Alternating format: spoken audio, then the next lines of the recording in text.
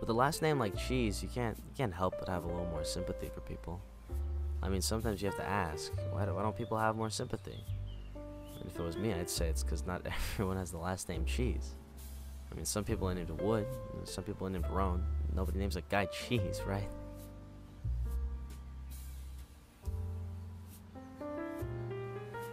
But I guess I just kind of grew up to take the good with the bad. I mean, you can't have a perfect apple. Something's always got to be off about it.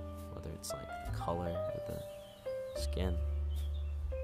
And then you just can't go comparing apples to flowers. Because I like apples and I like flowers. But, you know, not for the same reason.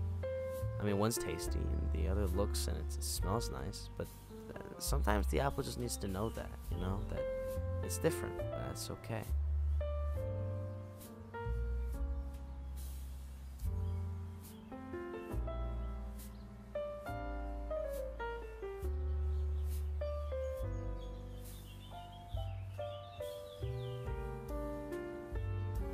There's a lot of people out there, you know, who can help you come to terms that you're an apple and not a flower. I mean, if your mom's an apple and you love your mom, you might as well love being an apple, right? At least for those people. But I also guess that those people won't be around forever and you'll forget why you liked being an apple.